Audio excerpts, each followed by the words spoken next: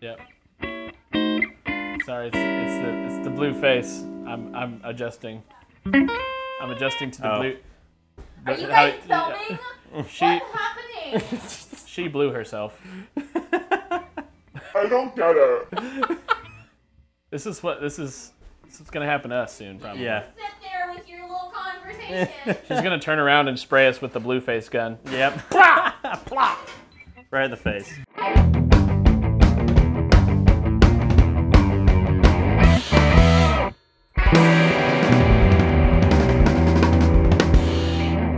Welcome back, everybody, to the Electric PilzNerdz. Scott. Ryan. Yes, we're back this week. We switched it around again, so we got the pedal first, and we'll be pairing the beer later. So back to the old format. Yeah, back to the old, original format. What we have this week is the EarthQuaker boss. See, I'm learning. He's learning things. Today what we have is the EarthQuaker Devices Dispatch Master. So I own this pedal, and I've owned it for a while, and it is probably, to me, one of the best combination delay reverbs you can get on the market. I use a phrase a lot that's called throw and go. There's a lot of pedals that are, so a throw and go pedal to me is I was just about to ask. I saw the look in your eyes. I still want to backtrack to delay, but throw and go. Yeah, so throw and go pedals, just as a general term, is just something that like you can like set. Nice. Whoops. You can set and forget. Like you have your settings, and it's always going to be there, and that's just, you don't need to think about it too much. It's a throw and go. You put it on your pedal board. Pretty much almost anywhere you put it, it's going to sound good. So nice. You don't have to think too much of, well, let me dial my tone. Yeah, you know? Gotta get it just. Yeah.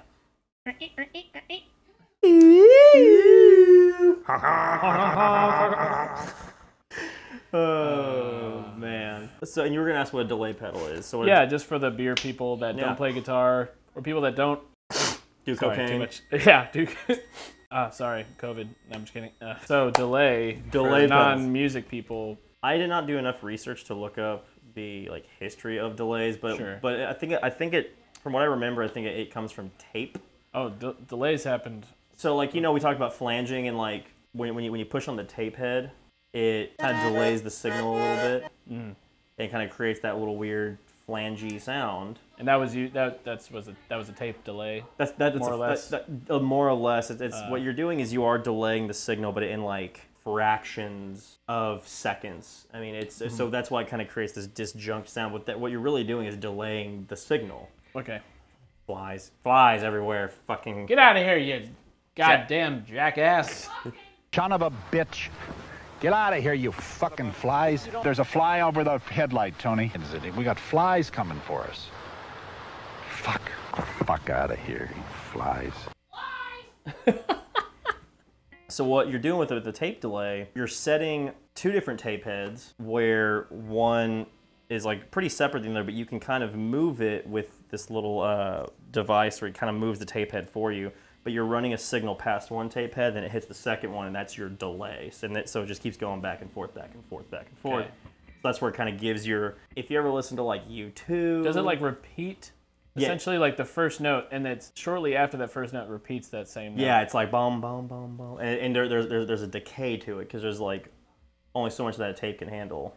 Oh, like, yeah. Okay. Yeah, a good way to think of like that. Like U2 does that a lot. Yeah, right. Like the Edge. I mean, like there's a lot of delay there. If you ever hear the song "Sweet Disposition," That's literally I will actually set this pedal for that. Yeah, Sweet Disposition right here.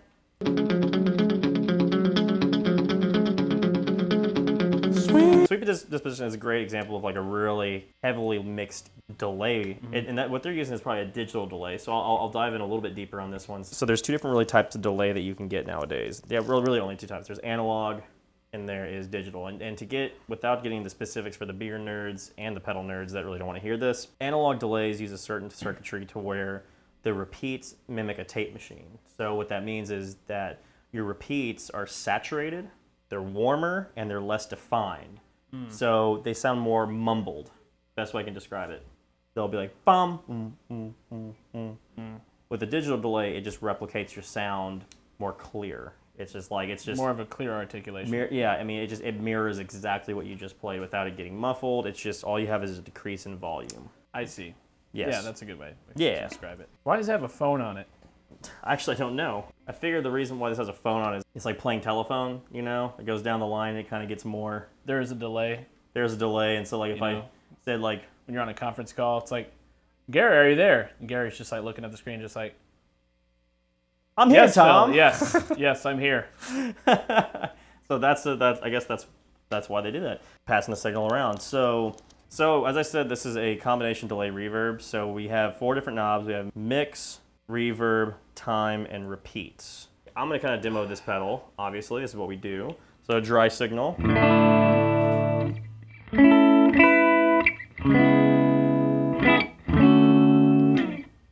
So regular Quilter Mini 101, close back cabinet 112.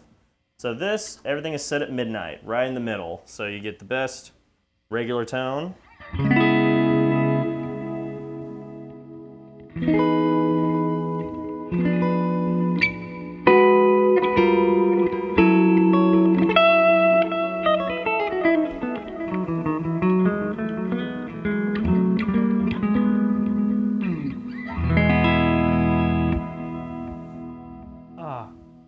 Sweet. It's a very sweet sound. It's a very sweet pedal. So that's with the reverb and delay on. A few things you can do. But I want more. Oh, of course you want more. And this is, we're going to get into some cool shit about this pedal. Cool. So I'm going to take the reverb completely off. So now this is just strictly delay.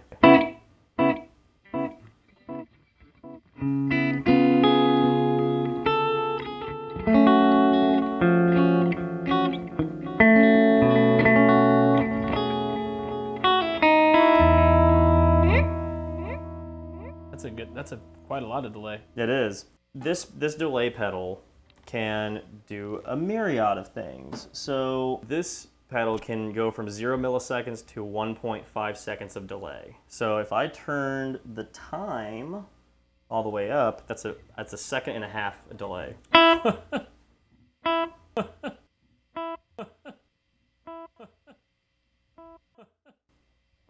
It's a really good heartbeat, or a really bad heartbeat. Like probably if you're like snoozing. Yeah. And then the reverb, there doesn't say really how it didn't say on their website like how long or how short the reverb is. It just says counterclockwise, less reverb, clockwise, more reverb. So nothing's going on. So the delay is completely off inside the pedal. So if you just want reverb, you can do that.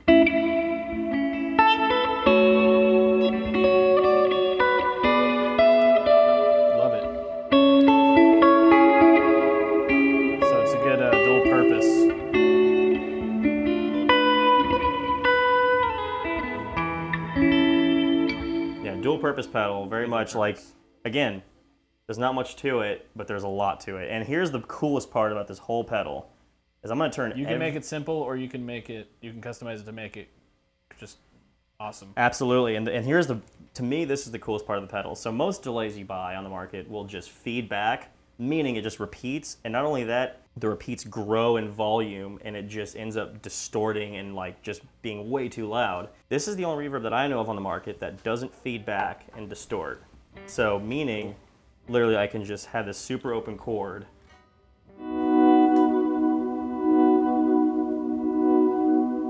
And everything's turned all the way up. Isn't that gorgeous?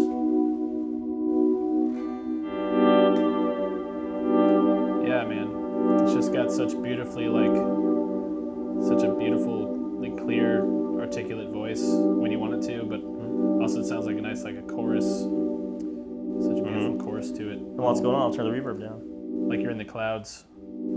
So now you're just hearing the reverb, or you're just hearing the delay. Right.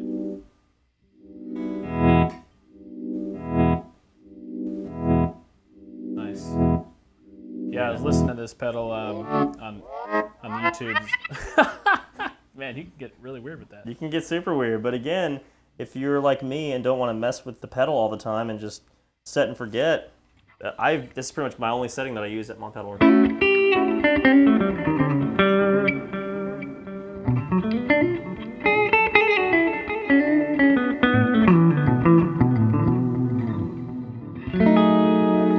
Yeah, what did I write? I wrote like some notes about.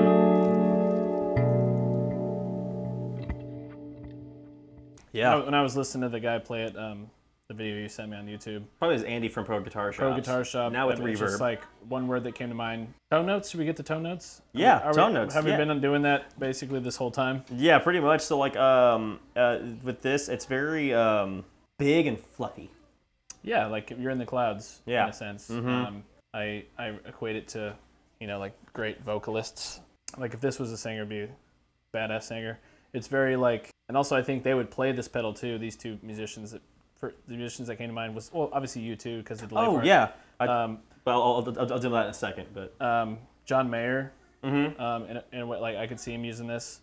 I could see Jeff Buckley. Oh, using totally. This. Like imagine playing Hallelujah with this pedal. You could like play the notes to Hallelujah, but also like have another guitar playing like Jeff Buckley's part, like vocal parts, and it would be like it'll just be surreal. It would literally just be like his voice sitting on a bed of feathers. Just a big billowy cloud. Yeah, exactly. Crystal clear, big and fluffy. We can definitely put Jeff Buckley E. Yeah, Jeff Buckley E. U2 E. Yeah, so it has great articulation. Yes. Without having like too harsh of an attack.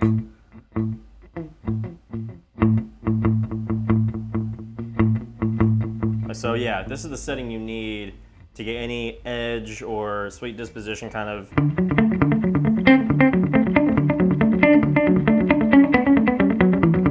Nice.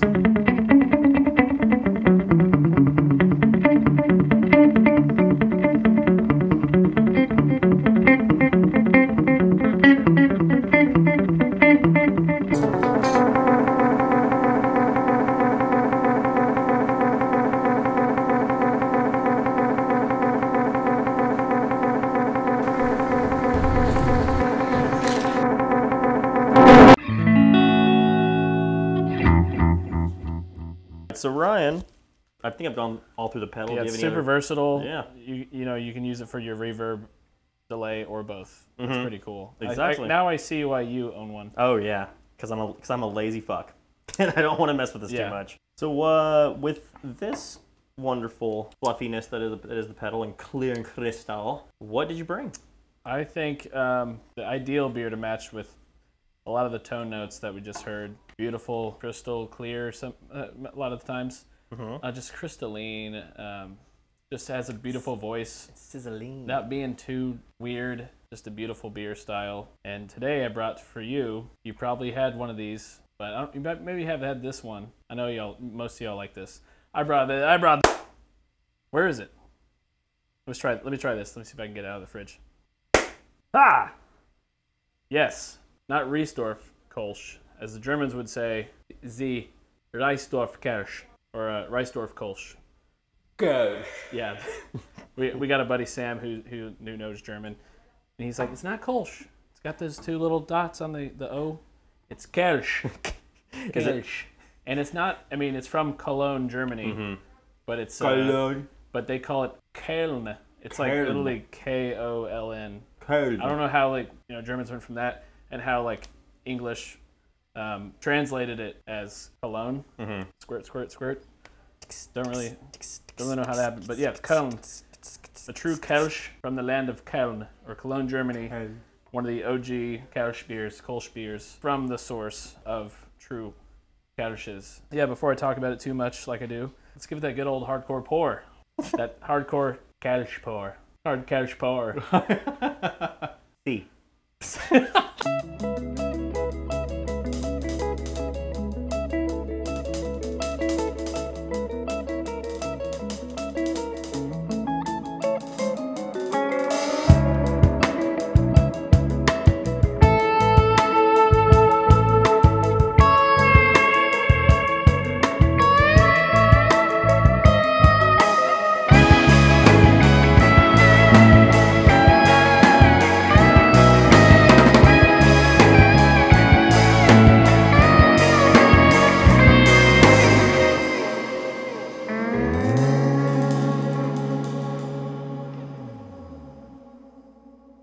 Welcome back. I have paired the Dispatch Master today with the Reissdorf Kölsch, or Reissdorf Kölsch.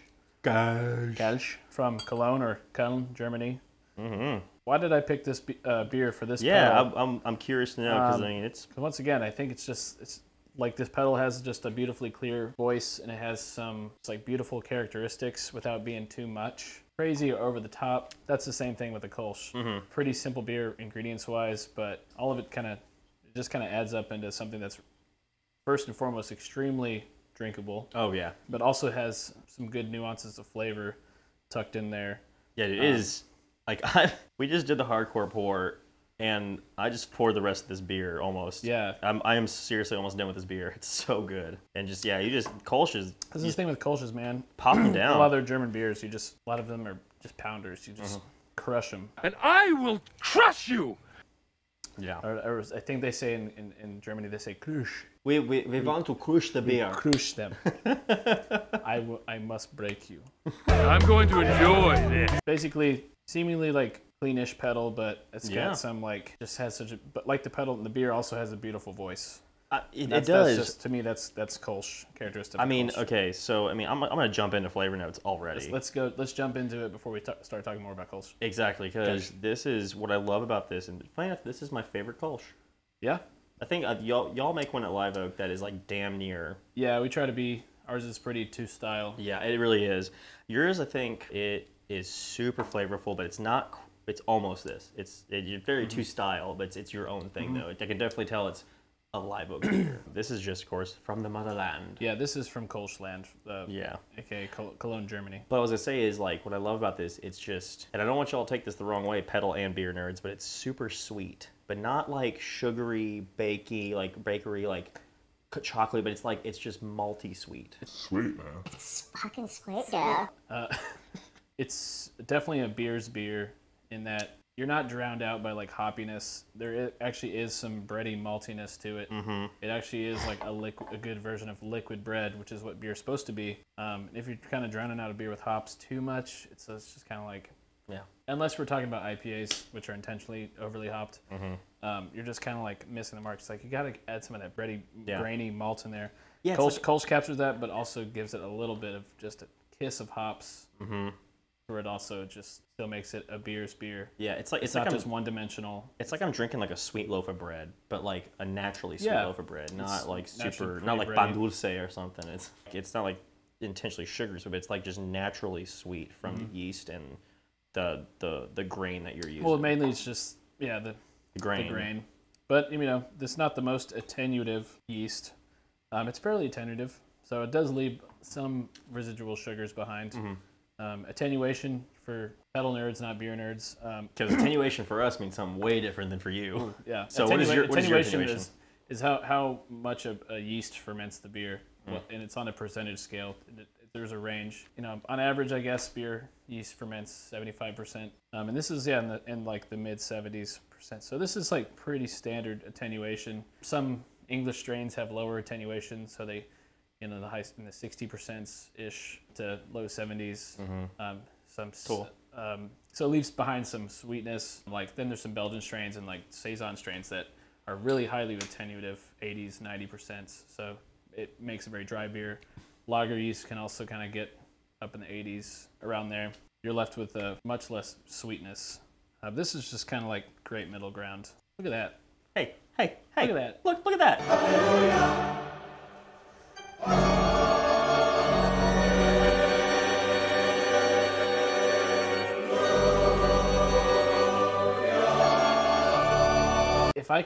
If that was a life-size beer of Kölsch, I could drink that whole. I want to drink that whole thing like right now. Oh yeah, I want to put that down my gullet. That's a gullet. That's, in the words of the beerists, that looks pretty throatable to me. That's a throatable beer. Yeah, I could. That's the thing with Kölsch. You can just drink so much of it. Attenuation for pedal nerds. Funny enough that you say attenuation. Ours, a lot of times, is when you put attenuator on an amp, is to essentially, like, you can crank your amp, and if it's a super loud, like 100-watt amp, an attenuator, you can dial back the volume, the overall electrical signal from your amp going to the speaker. So you kind of put it in between the head and the cabinet, so where you can get the head's full potential at a quieter volume without messing up the head. So that's an attenuator for us. That's attenuation. So volume attenuation is really what we relate to. Cool. So, fun fact, the more you know. Attenuation, attenuation. Multiple definitions for that word. That's why these go together. Tasting notes. I said sweet. Swedish. I'd say Swedish. No, this is German, not Swedish. Fuck you. I know. What I love about Kölsch, yeah, along those lines of sweet, they have some of them can have like a honey, like a wildflower honey-esque note in addition to that sweetness and that graininess. Okay. I mean, I can probably get honey from this. Some people, yeah, some different palates. I usually on Kölsch's, like proper Kölsch's, I get a little bit of honey. That's probably what I'm talking about sweet-wise. It's like kind of like this underlying thing. It's not like, it's not prominent, super in your face. It's just like, it's sweeter than most German beers that I would have. Yeah. Like, personally, that's just my thing. I've tasted much hoppier Kölsch's than this. This is mildly hoppy. I think this is a really good introduction beer, like for anyone. So mildly hoppy is good to put up there? Yeah, mildly hoppy. Okay. For sure. Mostly dry, still semi-sweet. Okay. Cool. Crisp. Oh, yeah. Definitely crisp. I mean, just equate this to the slight ale version of a Pilsner. Got it. Without being as hoppy as a typical German Pils. Which is so smooth. And it has just the most mild fruit note of a little bit apple, a little pear. Sometimes Kölsch's can present themselves as... I'm going to put burp up there, by the way. Some Kölsch's have a winey characteristic. I'm going to dig for that in this one.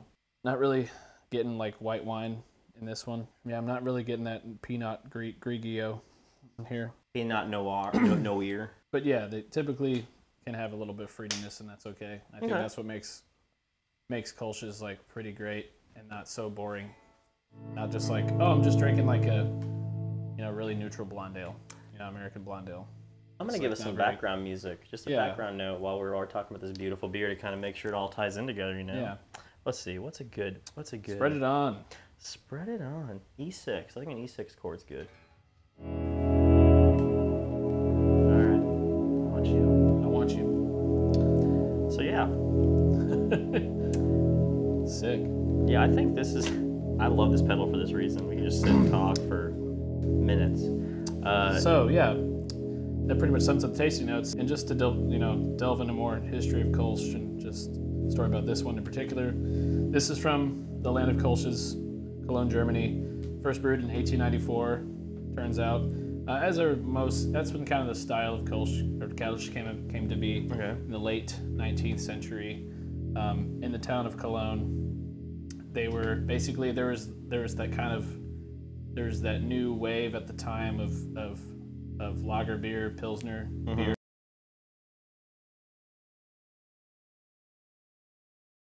Ludicrous speed!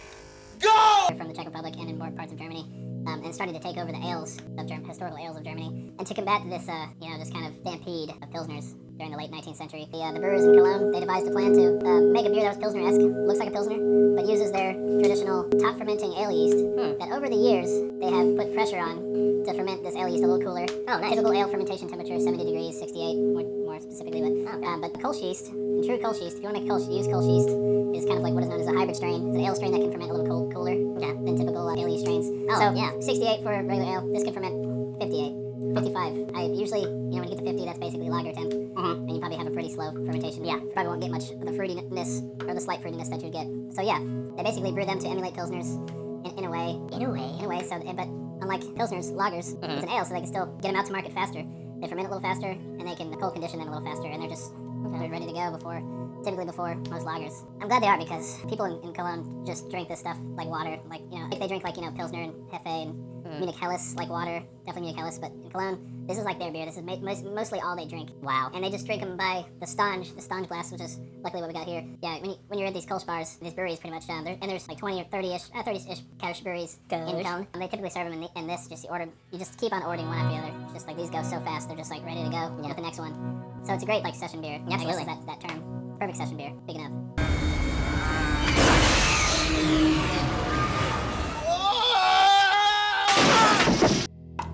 This is almost sounding a little Twin Peaks.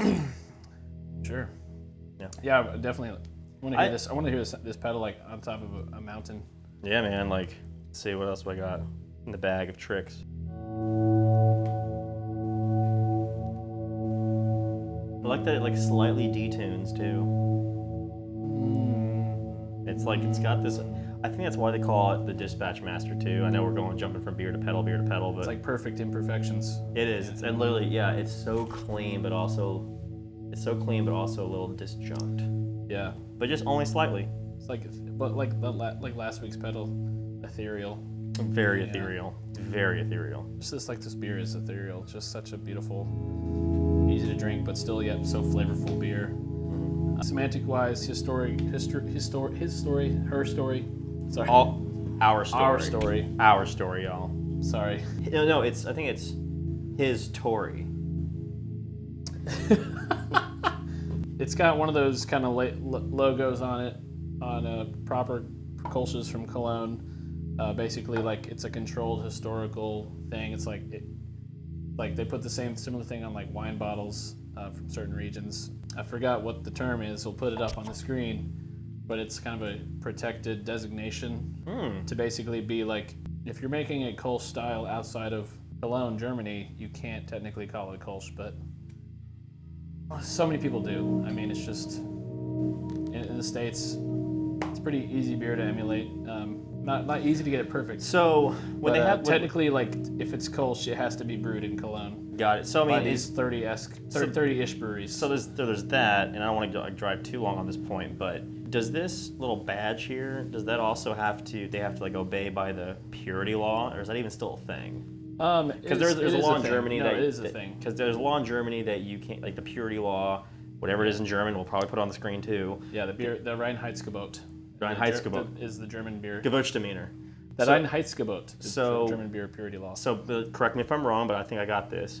Basically, you can't use any other ingredients in beer than malt, hops, water, and yeast. Yeah, and that's it. The same with this beer style. Okay, cool. Yeah, I mean you just pack a lot of flavor, but not too much in those 4 ingredients, and nice. Pretty great stuff. What would you rate this pairing today? Let me think on that while I sip and listen to this beautiful. Luckily we got another good local example of this beer. I'd be remiss if I didn't mention St. Elmo's Karl Kölsch. The Karl Kölsch. Yeah, another great local Austin beer. That is and brewery. A great example of the style. It's got the notes you're looking for. It's got that mild fruit. Man, so crushable. It's not perfect. I don't know what else would pair better, but I will give it like an 8.2. 8.2. All right, pretty good. Give it an 8.2 out of 10. Yeah, basically I was thinking it's like, well, if John Mayer and Jeff Buckley would, sound like this pedal, would use this pedal probably if they had it. John Mayer probably has it. He has pedal cabinets. So many pedals. Pedal cabinets. But I was like, man, if those guys were a beer, they would be a Kölsch. Yeah, just like so easily, just like this beer is so palatable, like this pedal and those singers are so just like pleasing to the ear. This is a great pairing, man. I don't think it's. I mean, I don't. There might be another type of beer. It's just I'm not feeling it all the way. But I'm gonna 8.2. This is great. Sick. We both need another one of these. Yeah. Should have bought more. Yeah. It's way too easy to drink. But next time you're at your local brewery that makes a Kölsch, just step right there. Next time I go to St. Elmo's, hey, can I get the Karl Kölsch? Yeah, I want the Karl Kölsch, or go to Live Oak. They're like. Or go to Live Oak Brewery and just go, what kind of Kölsches do you have? That's if we have a Kölsch. It's like one of our seasonals. But it is, yeah. You for sure, St. Elmo will always have Karl Kölsch, for sure. Is the best. Tis the best around these parts. Right, yeah. Well, stay pretentious, y'all. Search for the tone. Be you, and don't ever be afraid to be you. And don't be afraid to order another Kölsch. Go shit up.